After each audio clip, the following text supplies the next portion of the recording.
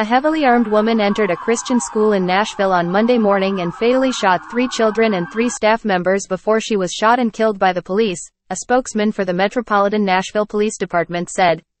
The spokesman, Don Aaron, said that investigators were working to identify the woman who had opened fire at the Covenant School, which serves about 200 students from preschool through 6th grade, according to its website.